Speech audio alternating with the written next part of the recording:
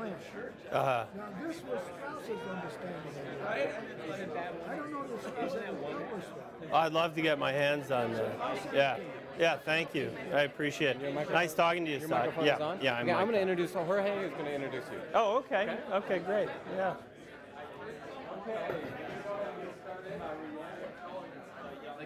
It's your Jorge? Yes. Welcome, everyone.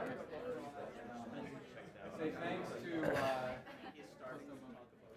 thanks to my Constitutionalism, Law, and Politics class for sharing their class with the university. My phone, I know you're all looking at, is for the cameras alone. A couple other thank yous to the Jack Miller Center, they're helping us bring today's speaker. As most of you know, we have a tradition in the program that we have one of our undergraduate fellows introduce our speaker. So Jorge Plaza, who's a member of the class and a Tocqueville Fellow, will introduce Professor Nabors. Jorge. Thank you, Professor Munoz. Good afternoon, everyone. I'm greatly honored to introduce our distinguished speaker, Professor Forrest Nabors. A self-proclaimed mugwump, Professor Nabors received his BA from the University of Chicago for political science and classics. Later on, he received his master's and PhD in political science from the University of Oregon. Professor Nabors taught American government and political philosophy at the University of Oregon and Oregon State University before joining the Department of Political Science at the University of Alaska at Anchorage, where he now serves as an associate professor and chair. His current research focuses on the changing nature of American politics leading up to the Civil War and Reconstruction. Prior to receiving his doctorate at the University of Oregon, Professor Nabors worked as a high-technology business executive, and he remains actively involved in economic and civic development projects for his communities. In 2017, Professor Nabors published his first book titled From Oligarchy to Republicanism, The Great Task of Reconstruction. The book received the American Political Thought Book Award for Best Book from the American Political Science Association. Now, without further ado, I present to you Dr. Forrest Nabors. Thank you very much, Jorge. Thank you, Jorge, and thank you, Professor Munoz, and to the Constitutional Studies program, the Jack Miller Center, and I also want to give a shout out to Alaska Airlines, who generously supports scholars coming from Alaska to the lower 48, as we say, and they were very kind in supporting my visit here today. I'm just going to jump right into it. What was Reconstruction? You probably have an opinion about what Reconstruction was. The common opinion among scholars and the American people, probably since the mid-20th century until now, is that it was a period when the equal citizenship of black Americans was at stake, especially in the American South, right? It happens after the American Civil War. And that the goal of the Republican Congress, who are the managers of Reconstruction policy, was to expand citizenship, create biracial democracy from white democracy. The premise of that belief is that before and after Reconstruction, the United States was a democracy. And I maintain that the attempt to establish equal citizenship for black Americans constituted part of a larger task. So I learned from Plato that when we demonstrate our understanding of a thing, if we can say what that thing is. And so I'm going to tell you what I think Reconstruction was, and I'm going to use precise language. I've even written it down, despite the fact that I wrote a book about this. My claim is that Reconstruction was a period when the government of the United States attempted to reestablish the American Republic on the restored principles of the American founding. The premise of my claim is that the United States was not a uniform democracy. long before secession began in 1860, the United States had become a divided nation between republicanism concentrated in the North and oligarchy concentrated in the American South. By republicanism, I mean rule of the people by natural right. By oligarchy, I mean rule of the few for their own advantage. During the antebellum period, the growing divide between these two sections produced inter-regime conflict, which culminated in inter-regime war, our American Civil War. And the refounding of the American Republic required regime change in the South from oligarchy to republicanism. So the Civil War Reconstruction period, in my formulation, was a revolutionary period in the sense that the fundamental form of the American political regime was in doubt, pitting oligarchic revolutionaries against Republican counter-revolutionaries. Southern oligarchy was revolutionary. The oligarchy sought to replace the republicanism of the American founders. The Republican Party was counter-revolutionary. They attempted to defeat the oligarchic revolution and reestablish the founders' republicanism.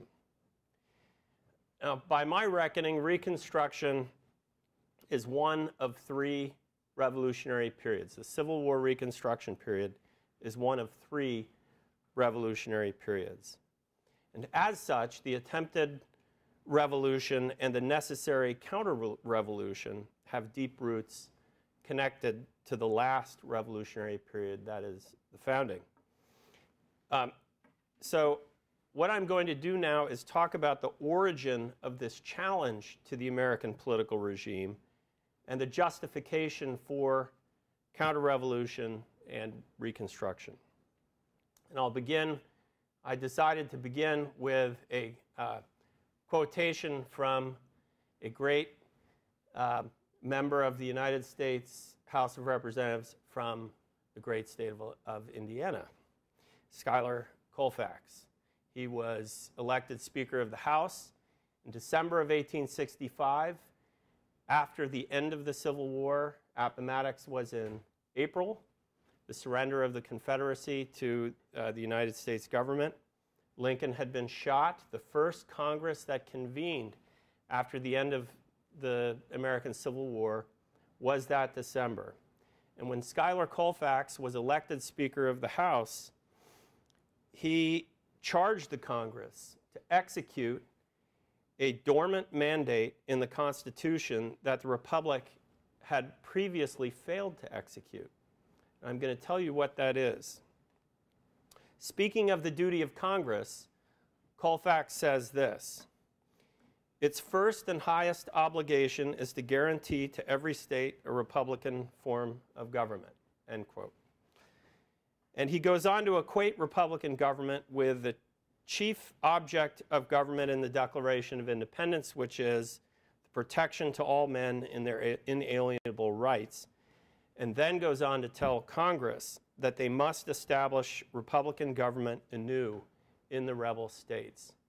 So there you see a recognition at the very beginning of the next Congress when the war is over that what the Congress must do next is to establish Republican government in the states. And for many pages in the proceedings of Congress after that speech, you can see in these debates that they're already talking about how they're going to go about doing this. Colfax was referring in that speech to Article 4, Section 4 of the Constitution, which says that the United States shall guarantee to every state in this union a Republican form of government. It's the only place in the Constitution where a form of government is even mentioned in the Constitution, which raises the question, why was it included in the Constitution to begin with? A good answer can be found in Federalist 43, which was written by James Madison. I've scanned your syllabus. I do not believe it's on your list of Federalist essays. So this might not, but you have many other very good Federalist essays assigned to you. So next class. But here's what Madison says about the Guarantee Clause. He says this, quote, "In a confederacy founded on Republican principles and composed of Republican members, the superintending government ought to clearly to possess authority to defend the system against aristocratic and monarchical innovations.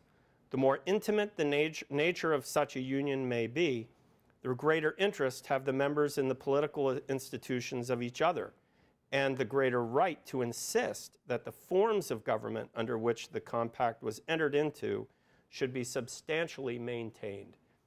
All right. What he means there is that if we are going to form a country, and let's say there are multiple states that we compose in this room, we want to maintain Republican government, that is rule of the people by natural right, then all of us should be concerned that each one of us maintains a Republican form of government. Because if one of us, let's say a state over here, becomes aristocratically governed, that infection could spread to the rest of the body. And the closer our union is, the more susceptible we are to infection from that one state. Or maybe it's 2, maybe it's 3, maybe it's 15, which was the case in 1860. Right? 15 states did not have Republican forms of government. They were oligarchies. Well, so Madison he explains that we need to ensure Republican uniformity. But then he hedges a little bit. Slightly down in that explanation in Federalist 43, he says this: "The only restriction imposed on them," that is the states, "is that they shall not exchange Republican for anti-Republican constitutions." Okay? That is a sleight of hand.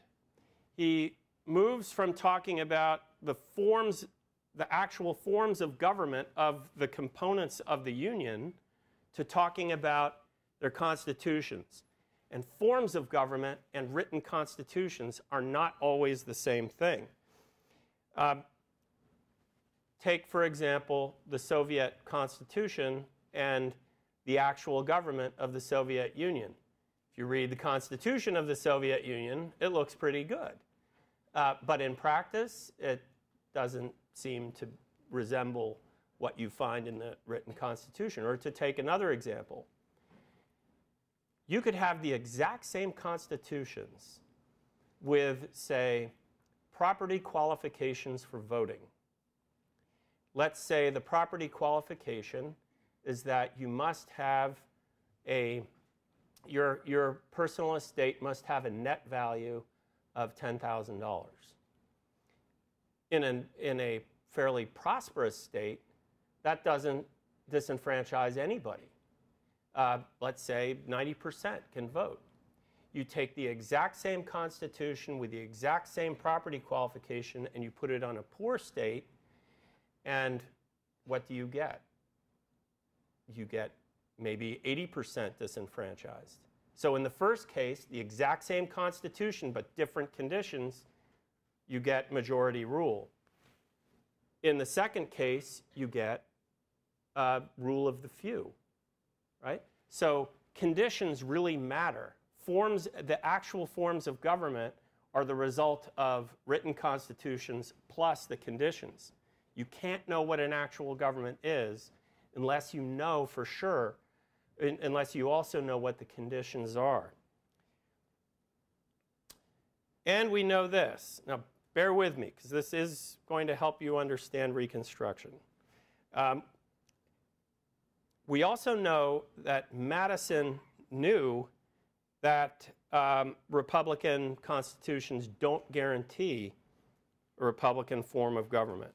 In a private note that he wrote in the 1790s, he admits that Southern governments are not Republican despite their Republican constitutions. So he knew this. And this is his private note that was discovered after his death. He wrote, "In proportion as slavery prevails in a state, the government, however democratic in name, must be aristocratic in fact." Notice that he uses the word must be, must. It is a necessary consequence of the existence of slavery. He goes on to say that the southern states of America are on the same principle aristocracies, rule of the few. Right? And he says that in Virginia, that political power is held by roughly a quarter of the whole overall population. So, what we are encountering is the anti-Republican effect of slavery. The founders knew this. Okay? Madison is not the only one to recognize that. Many do. So they were, when you uncover writings from the founders when they're speaking about slavery, you will come across denunciations. But keep your eyes open not only for their denunciations on moral grounds, but also because the effect of chattel slavery on government was pernicious. And that slavery, to the extent that in proportion, to the extent that slavery expanded and grew, its proportionate effect on Republican government, pernicious effect on Republican government, was extenuated. So the ultimate extinction of slavery was necessary to successfully establish republicanism, and the founders knew this from the very beginning. I want to illustrate how that happens. So I'm going to divide the class into thirds. Okay? So let's make the dividing points here and here. Okay? And what is your name, miss? Erin. Erin. Okay, Erin, you, pardon me, but I'm going to have to make you a slaveholder.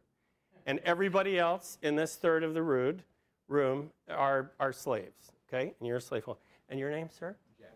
Jack. Same thing. Jack and Erin are slaveholders in these 2/3 of the room.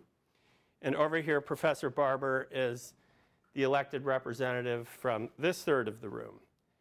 These are electoral districts in a state. Let's call this the state of South Carolina. Okay? And in the state of South Carolina, these are, Erin you come to the Assembly, the House of Representatives of the state of South Carolina, and Jack, so do you, and so does Professor Barber. Okay? Now, everybody in this third of the room is free. Okay? Non-slaveholders, you're all free. 2 slaveholders, they come to the Assembly. Who wins on every political question that comes up before that Assembly? They do. Despite the fact that they have a majority of their population is entirely free, they're perpetual losers on every political question that comes before the Assembly. So, for example, Professor Barber's constituents want to set up a free school system like that which exists in New England. He presents a bill on the floor of the South Carolina House of Representatives, and they say, no, we don't want that. And in fact, they propose their own bill which taxes them, and all of the money is put into private academies and colleges that their children attend. So they don't have a school system. And that's exactly what happened in the American South. When they proposed legislation to, say, fund branches of railroads, they would have those railroad lines come right into the Black Belt where their plantations were. It would be funded by the common treasury, which their taxes paid, and that would benefit them. And when they tried to argue for having a branch of the railroad serve their part of the state, they would get voted down. Or here's another example. That's an actual example from the state of Georgia. Here's one from the state of Virginia. In Virginia, they exempted slaves under a certain age from taxation, but they taxed them. They used the tax money to pay for slave patrols, but they didn't own slaves. So why should they pay, right? So they were using the treasury, which they funded, to benefit them.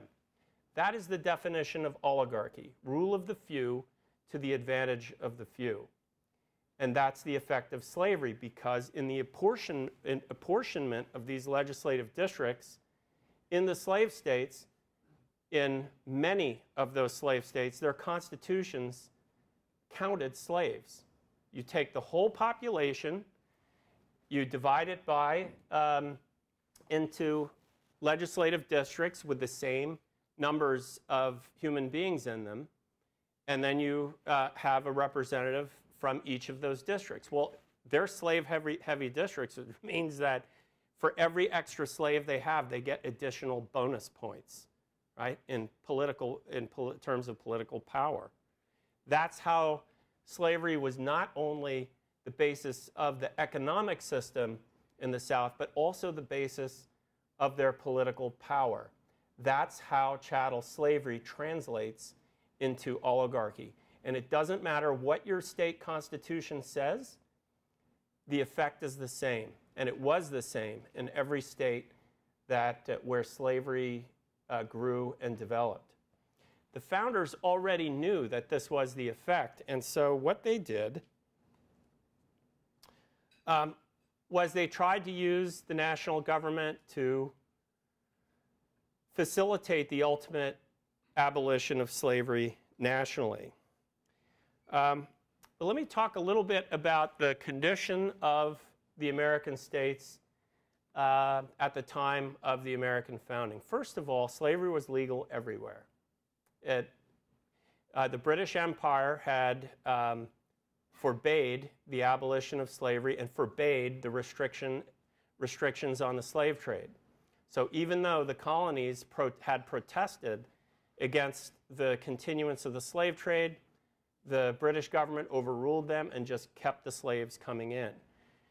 So when the last stroke of the last quill on the Declaration of Independence was finished, every state of the United States was a slave state. So the founders had a lot of work to do if they wanted to establish and preserve a republic. The states from north to south began abolition, and they got down to the line with Maryland. They prohibited slavery in the Northwest territories, the territories that became the future states of Indiana, Illinois, Michigan, Wisconsin, parts of Minnesota, and Ohio. That's a pretty big territory and was about the same in terms of square miles, or close to it, as the eastern seaboard states. So you abolish slavery from New Hampshire down to Maryland. You prohibit it in the Northwest territories, and they prohibited the slave trade on January 1st, 1808. So there's no more slaves coming into the Union. Now you've got it cornered in that southeastern area, right? And they passed laws in Maryland and Virginia to make the manumission of slaves easier, right? And indeed, by 1800, there were 100,000 free black Americans in the upper South as a result of those policies. So they were trying to abolish slavery. Now, New England was probably the only place. Let me just talk a little bit about the dissimilar political character of the states. The New England states is really, I consider, the home of American republicanism. That's where it started. It grew from there. Their way of life, their principles were solidly Republican. Right? The home of John Adams. That's where American republicanism had its origin. The mid-Atlantic states, they were structurally aristocratic, rule of the few, but a majority of the statesmen there, even though they had aristocratic power, they were Republicans by conviction. And a good example of this is, well, immediately after American independence in 1776, Virginia their legislature begins to try to reform their institutions. They end entail and primogeniture. They try to they restrict slavery. They pass manumission laws. In the United States Congress, in the first Congress, when an abolition bill is presented by Benjamin Franklin as head of the Pennsylvania Anti-Slavery Society, Virginia delegation votes, I believe the number was 5-2, it might have been 7-2, I think it was 5, in favor of consideration, even though the state of Virginia had roughly 40% of all of the slaves in the United States. Right? And so Virginia's representatives were for republicanism. They were in favor of abolition. They were Republicans by conviction. You know of the famous Virginian founders and their, and their convictions, Republican convictions: Madison, Jefferson, Patrick Henry, George Mason, Washington, so on down the line. Georgia and South Carolina, structurally aristocratic like Virginia, oligarchic, rule of the few, but you don't see any movement there towards abolition or towards reforming their political institutions and making them more Republican. Right? They are determined to remain as they were, which raises the question, why did they join the American Union to begin with? And the best answer I can come up with in my research is just reasons of state. Right? It suited their interests. But they repudiate the doctrine of natural rights from the very beginning, and never really comfortably embrace those ideas. Nevertheless, so in that environment, it looks like the anti-slavery movement, it might win because of what they achieved and because of the abolitionist intentions of the mid-Atlantic, the southern founders and statesmen. Eventually, Georgia and South Carolina, you could foresee from that point, will probably get isolated and they will be forced to abolish slavery by the rest of the other states. Reform is ongoing during the early national period, the founding and early national period. But then something changes. The generation that are the grandsons of the founding generation, they change. They change. The Virginia, North Carolina, they begin to embrace oligarchy. They begin to embrace the positive good of slavery argument, and so reform stops. And now, while reform is ongoing, it made no sense for the national government to invoke Article 4, Section 4, right? Remember that clause?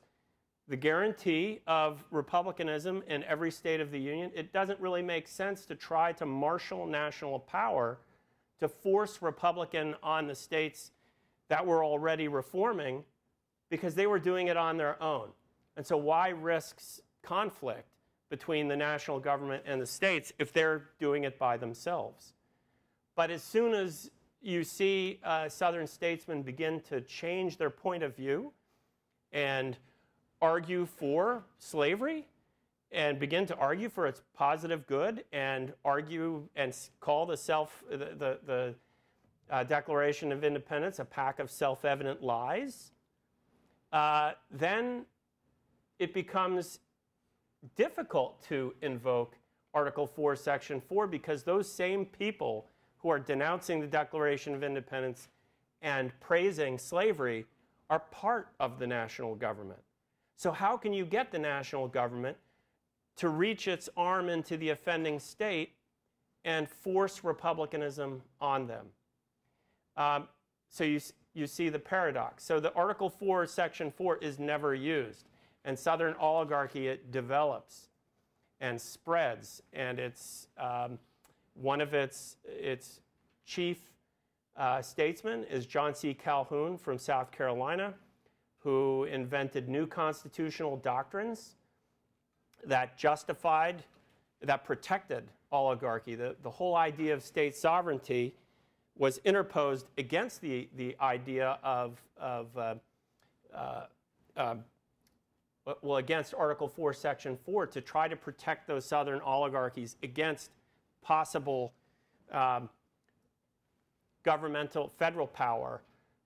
And that becomes a real issue during the nullification crisis and when Andrew Jackson is president. He was going to invoke Article 4, Section 4 and lead an army down to South Carolina, which was at that time threatening to secede from the Union. But a compromise was reached, and after the nullification crisis passed, the interstate oligarchy all over the South begins to spread even further. So, the fight over the territories. When slavery breaks out of its southeastern corner and begins spreading west, now really the soul of the Union is in danger, because everywhere slavery spreads, you can expect a new oligarchic class to rise up, join the existing interstate ruling oligarchy, and strengthen that system against American republicanism. So when you read about the fight over the territories in the West, for example, during the Missouri crisis or after the Mexican War, the fight over the slave or free status of those territories is really a proxy for this inter-regime conflict between republicanism and oligarchy. That's why the fight becomes so bitter. Because if every one of these new territories that comes in can come in as a slave state eventually, then the slave states outnumber the free states, and then you could alter the United States Constitution. You could get 3/4 of the states, put slavery into the Constitution, which had not been explicitly mentioned, and you could basically turn the United States Constitution into something that looks like the Confederate Constitution of 1861, where slavery is mentioned 15, 20 times, right? And giving explicit protection to slave owning. So after the Mexican War, the United States acquires territory that doubles its landmass. And the free or slave status of all of that territory is in doubt. Right? And by that time, after the war with Mexico ends in 1848,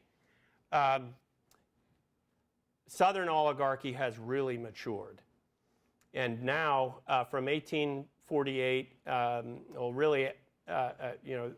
the fight leading up to the 1850 Compromise is very bitter, and everybody knows what the stakes are. And it's during those debates, the first time that a Northern statesman says publicly on the floor of the United States Congress, uses that word, oligarchy, and accuses the South of trying to overthrow American republicanism.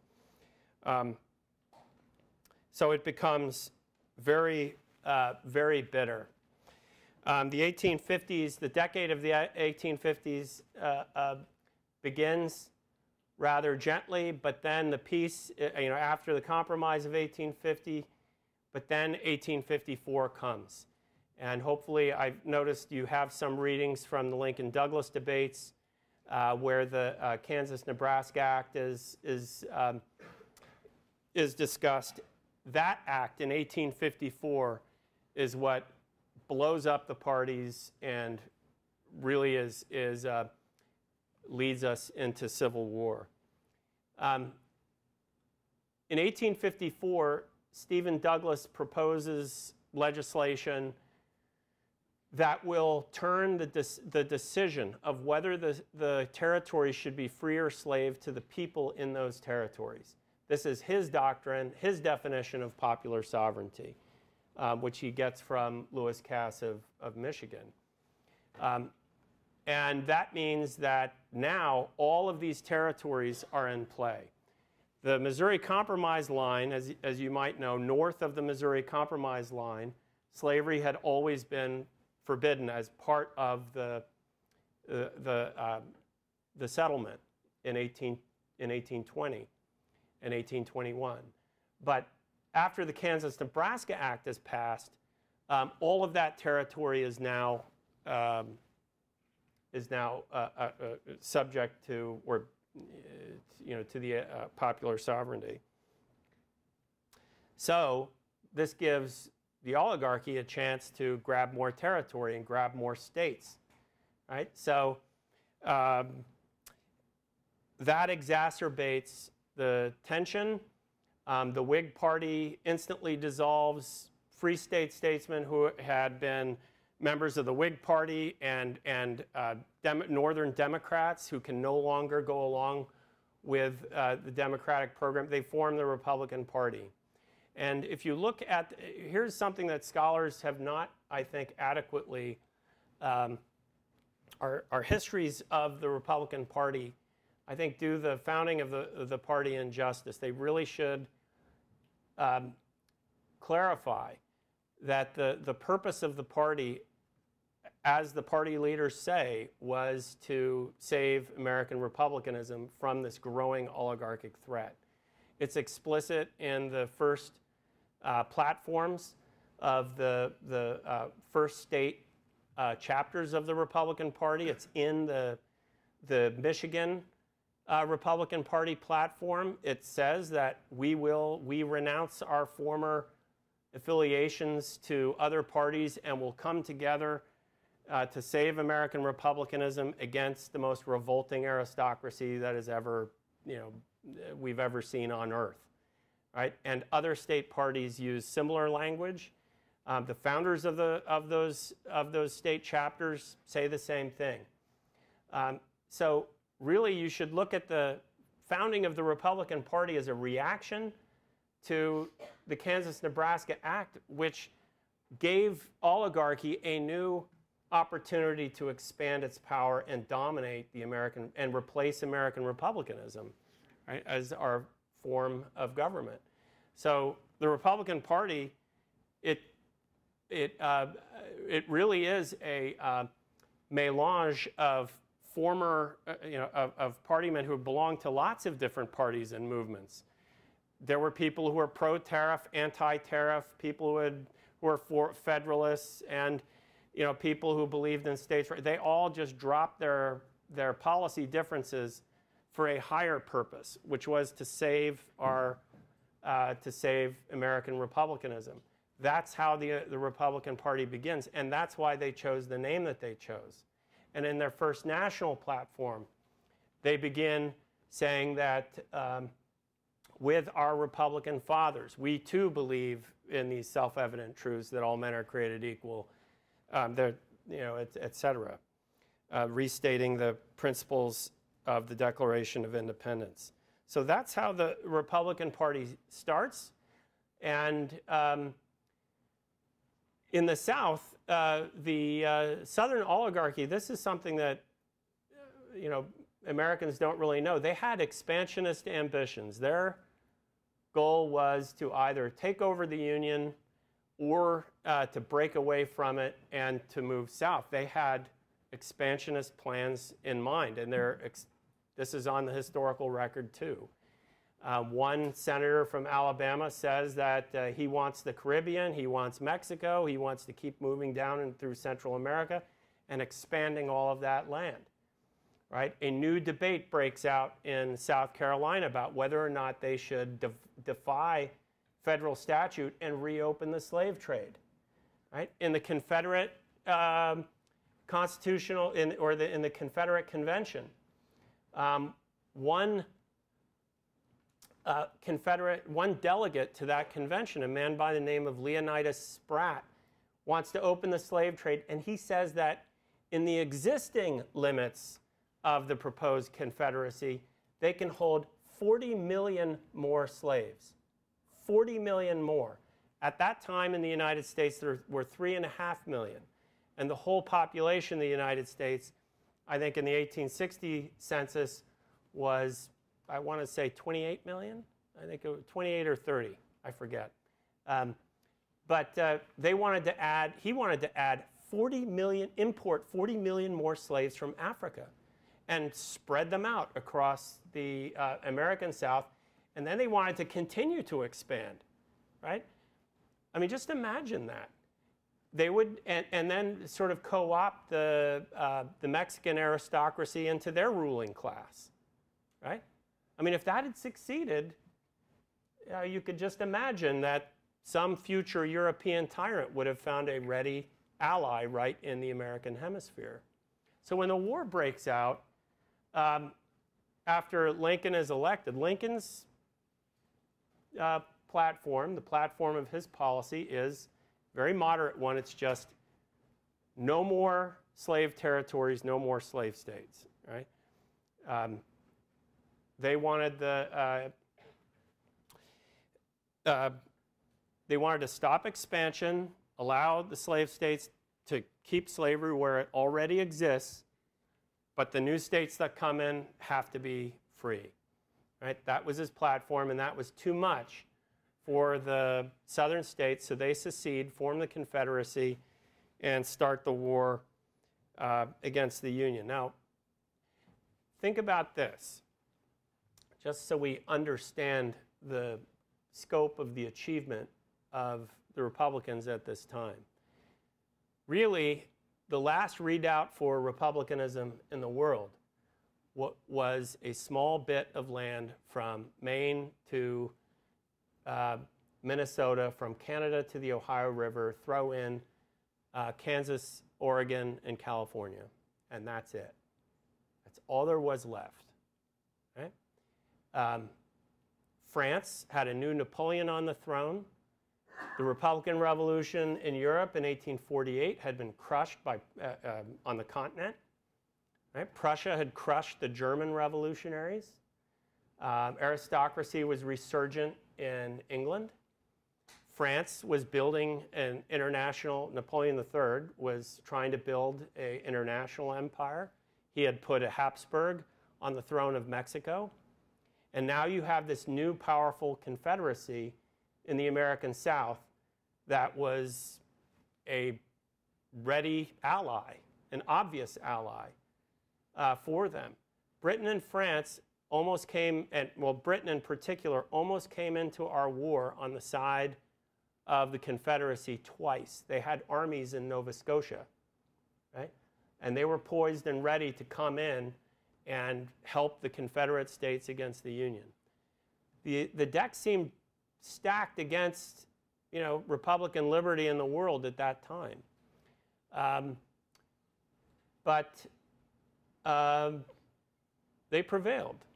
And helping them in their victory were many poor white, non-slaving holding whites, as well as former slaves from the southern slave states. This is something that few people know, which is that there were not only Union regiments composed of former slaves from the slave states, there are also Union regiments composed of white Union regiments composed of every one of the slave states except for Georgia, which sent a battalion, and South Carolina. And the only reason why South Carolina didn't was because Jefferson Davis had the good sense to send an army to the Greenville-Spartanburg area when the war broke out. That's where the non-slaving section of South Carolina is. So there were this idea that contemporary Americans have that this was South versus North is, ought to be qualified. There were Southern, part of the ruled class of the South filled out Union uniforms by the hundreds of thousands and fought against the Confederate Army. So that's what happened. And let's move now back to our friend, Speaker of the House Colfax in 1865 when the war is over. Colfax, in order to plant republicanism anew in the defeated southern states, he and Senate leadership, they put together the Reconstruction Committee, which is a joint committee of senators and congressmen from both houses, and they come up with a report. That report is very explicit. It says that slavery built up this oligarchy, and though it's been defeated in war, it now needs to be uprooted from the American continent. And the primary work product of that committee is a draft of the 14th Amendment. So the 14th Amendment has 4 sections. The first section of the 14th Amendment, it requires equal citizenship and equality before the law. And hopefully you've read that. It says, no state shall abridge the privileges and immunities of United States citizenship. That's a paraphrase. Section 2 corrects this problem of malapportionment that I just demonstrated to you when I divided the class into thirds. What that says is that if any class of persons are disenfranchised, right, that the representation in the United States Congress shall be reduced proportionately. Right? So there's a remedy put in there so that Southerners don't get extra representation in Congress if they disenfranchise the emancipated. Right? Section 3 says that statesmen who serve the oligarchy, I'm paraphrasing, cannot serve the United States government. So those who had served in the Confederacy after having served in federal office, they can't go back into federal office. And the intention behind that is to make sure that the former oligarchs don't come back, right? And Section 4 says that investors, again, I'm paraphrasing, investors in the oligarchy, those who had funded the Confederate government, they can't get paid back, right? So there's financial punishment for those who had funded the Southern oligarchy. So that the 14th Amendment is supposed to remedy the situation and facilitate the establishment of Republican government in the states. Now, my interpretation is that the 14th Amendment is not constitutionally necessary. It wasn't constitutionally necessary. That the guarantee clause, Article 4, Section 4, means pretty much everything that Sections 1 and 2 of the 14th Amendment specify. That is equal citizenship, equality before the law. You can't rank citizen, you can't, rank human beings and call that Republican government, right? According to natural rights republicanism, which is the form of American republicanism, everybody has to be equal, right, before the law. And so Section 4 that guarantees Republican government in each state, I think in every state, it really doesn't need the 14th Amendment if we understand the intentions of the founding generation and their understanding of what Republican government was. But because, but I do admit that the 14th Amendment was politically necessary. It was politically necessary because the old oligarchy had tried to reinterpret what republicanism was. And there was disagreement about the Constitution and how to interpret it. And so in order to remove that, the possibility of disagreement, the 14th Amendment was politically necessary to specify what Republican government is.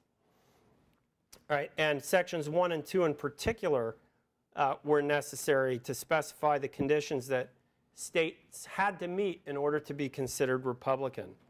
So the 14th Amendment didn't really revolutionize the idea of Republican citizenship, but it was intended to be a revolution in the enforcement of Republicanism by specifying justiciable conditions of Republican citizenship, right? Now I want to open it up for questions, but I just very briefly want to sort of talk about the verdict of Reconstruction. I mean, there was a problem with enforcement. And with Southern statesmen back in Congress, which they did come when they were readmitted to Congress, the United States government was again enervated. It could not, it could not enforce the 14th Amendment for the same reasons that the Article 4, Section 4, the Guarantee Clause, couldn't be reinforced, because you had Southern statesmen representing the states who needed to be remediated. They were there in the government. So how could you get the national government to reach its arm into the offending state and fix things when the very people who you need to correct are part of the national government? So that became a major problem. Another major problem is that the non-slave holders who had fought for the Union against the Confederacy, the Southern non-slave holders, they eschewed an alliance with the former slaves. So that Southern state government transformed from rule of the few over the many, both white and black, towards rule of white over black. And that was the result. So oligarchic ranks were partially compressed. Right? So so whereas before, I'll just say this a different way. Before, a few whites ruled over many whites and blacks. After the American Civil War, it became rule of white over black, and Jim Crow and segregation followed. So in my assessment of Reconstruction, I would say that its success, we don't really remember its success. Reconstruction, it really did stop the expansion of oligarchy. And it established the constitutional foundations for gradual Republican transformation. Right? So we didn't get civil rights in the 1860s, de jure. We got them in the 1960s. That took 100 years. But that really is a testament to the power that the oligarchy once had. Right? That its remnants had lasted that long and was still influencing the American political that many years after its destruction. The failure of Reconstruction consists in its incomplete flattening of oligarchic ranks. And I would just encourage you to think about racism this way. It really is, I would say, it's oligarchic ranking of citizens by one of many possible methods. By one of many possible methods. Oligarchies, regimes that are oligarchic in nature and are organized by the principle of inequality, of natural inequality. They can choose to rank people in many different ways, right? And they have. And by ranking people by, skin color is an arbitrary, it's one way of doing it. But it could be based on military rank. It could be based on wealth. Or it could be based on tribal affiliation. Right? And what I'm suggesting is that really we still kind of live with some of the residue and influence of the old oligarchy. It's still with us, and I think in a way, one way to look at it is that it shows you the fact that we don't remember its source of some of these influences is a testament to the success of the Republicans of Reconstruction, because it could have been so much worse, right? If the Confederacy had succeeded, or if the Republicans had capitulated, right? I told you that one of the delegates wanted to open the slave trade and fill up the existing limits of the Confederacy with 40 million more slaves.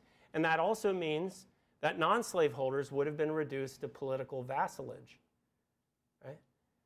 So they would be, in a sense, political slaves. And that could have affected everybody. Right? We were saved from that. And foundations for civil rights were established. So I think, the results of Reconstruction, they were a mixed bag. And I think we should remember the good as well as the bad. So with that, I'm happy to take some questions. And ask me tough ones.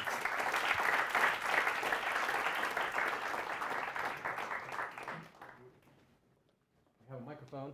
This is for the cameras, so I'm going to ask, will you run it around? Just the first question, you said something that really caught my attention. Yeah. The grandsons of the founders became oligarchs. Yeah. What happened? Why did they? Yeah, I mean, how does that, is it they lived an oligarchic way of life, Yeah. intellectually transformed? Do you have a story to tell about that? Yeah, I do.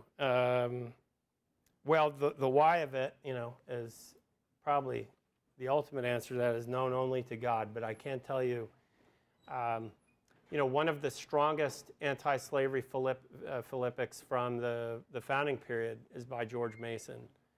And if you've never seen it, you ought to. It really is a powerful condemnation of slavery. He's a Virginia statesman. He died young, but he was in the founding generation. And he says in this philippic that here we are building a republic, and our future legislators, who will be our children, cannot be brought up amid slavery, and we can't expect them to remain loyal to Republicanism. In other words, I'm paraphrasing here. His language is very powerful, and he says, if we don't do it, God is going to punish us through our children and destroy our aspirations of founding a republic and so on through our children. His grandson was James Mason, who was a senator from the state of Virginia. And in 1860, he is when Peter denies Christ after Christ predicts that he's going to deny him. And it struck me in that way when I read it. I thought, my gosh, this is the grandson of the man who said, God is going to punish us through our children by forsaking republicanism. And that's exactly what you see in the pages of the Congressional Globe. Jack and then Jorge. Thank you, Professor. It's only for the camera. Okay. How do you think, or do you think that understanding Reconstructionist policies and aims, and how that took so long to get to the Civil Rights Act of the 1960s, and it's been another 60 years since then, do you think that informs our understanding of how we have policies, the atmosphere today of addressing disparate impacts and remedial policies and things like that? Yeah. Well, you have to ask me a small question. That's a big, huge invites. I mean, you could have a course devoted to trying to answer that. But it's a very good question. And, you know, I would say this, that I think our country would be in a lot better position if we understood this history better.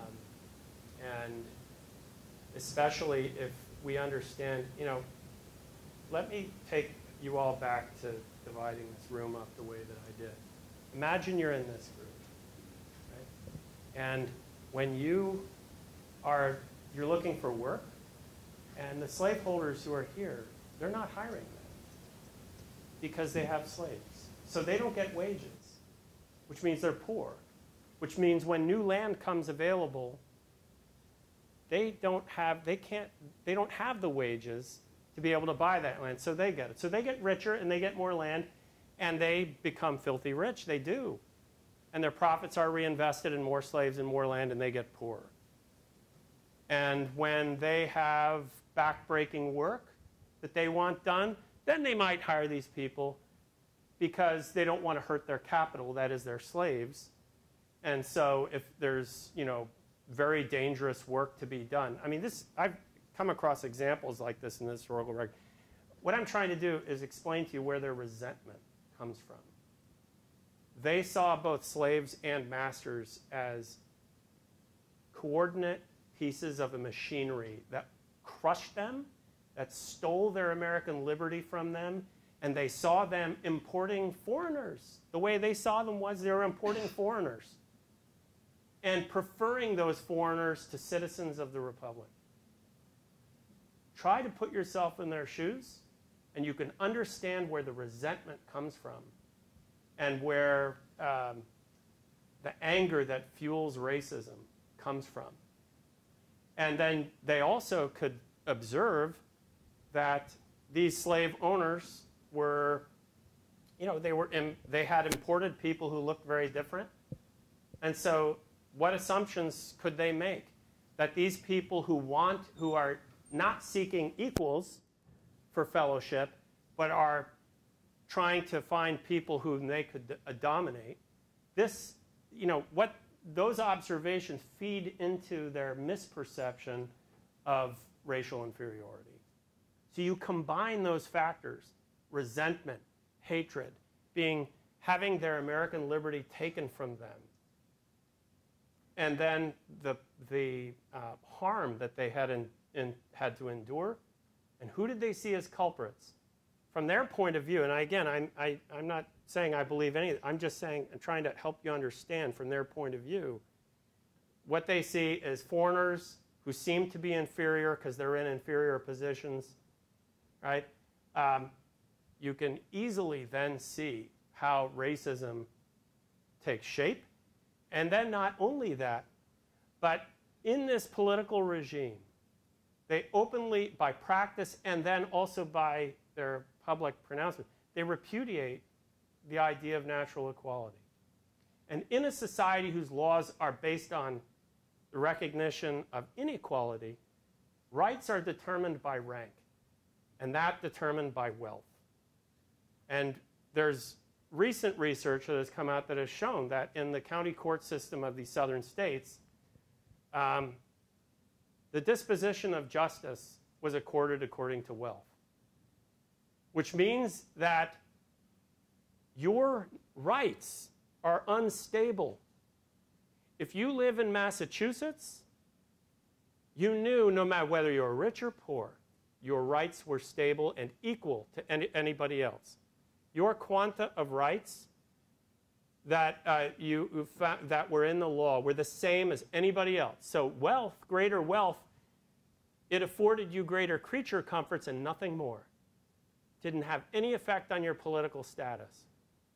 In a slave state where government was like this, your rights were unstable, which meant this. Economic struggle is not merely a struggle to attain greater creature comforts. Economic struggle is a struggle for rights as well and for recognition and status.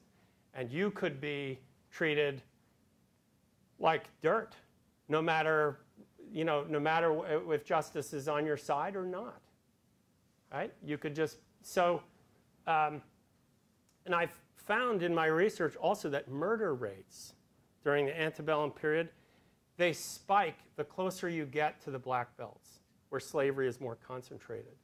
What does that mean? That means, to me, my interpretation is that it means that this political culture had where it was most concentrated is where you find the individual struggle for dominance.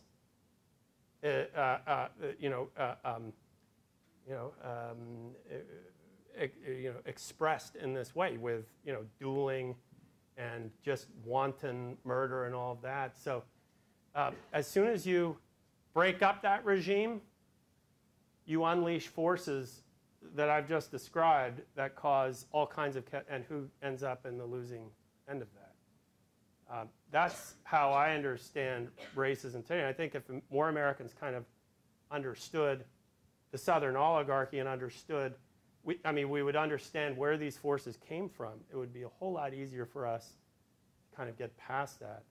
I will also note, just very briefly, Sumner says once in a civil rights debate, he said, look, if you don't vindicate the rights of the emancipated, you're going to see this wheel turn against you eventually, right? And he was warning against a tribal warfare of identities, and that was his warning, I think, which echoes down, through the ages to our present. Let's try. We have about 5 minutes. Let's try to get. I'll be quicker. Sorry. Jorge, and then Thank you, Professor. You kind of answered a part of this question already, but I want you to expand on it a little. Obviously, in our current political discourse, there's a lot of talk about a new aristocracy or a new oligarchy. If this new oligarchy does exist, is it at all similar to the old oligarchy of the South? And is the solution more republicanism?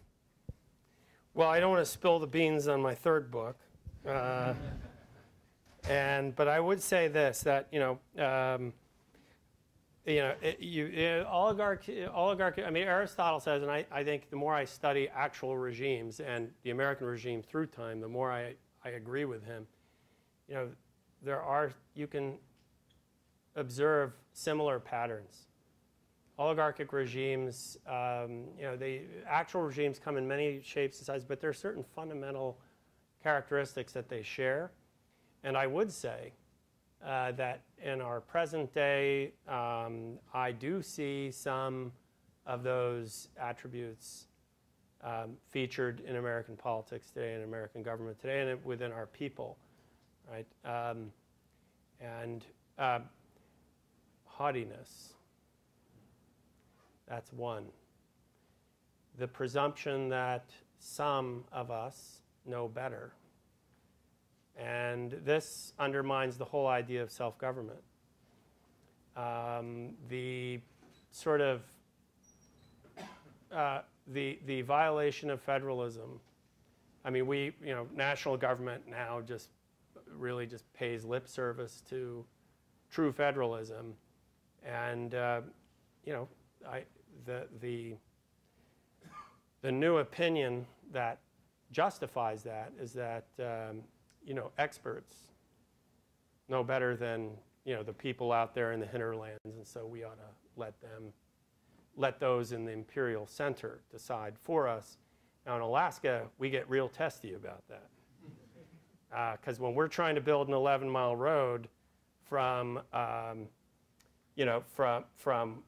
one section of the Alaska chain to another to get people who live there for medical care, airport, and then into medical care, and somebody in an office building 4,000 miles away says, "Oh, you can't do that. You're going to hurt the birds," and to build that 11-mile gravel road. Well, you look on the Izembek National Wilderness, the federal government's website for the Izembek National Wilderness area, And on that website, it advertises how there are 50 different specimens of birds that you can come hunt. Right? But we can't build a one-lane gravel road to help people get from, because they know better than we do. Right? And Madison talks about this. He says princes are blind. Right? This is why, why Republican government is better. They can't see everything, but they think they know everything. Haughtiness. Right? And I worry about that. And I do think we are succumbing to a kind of, oligarchic temptation today. I know there are a lot of questions out there, but I don't want to keep you up. So I'm going to invite all those who have questions just to come on up. Enjoy your break. Come back safely.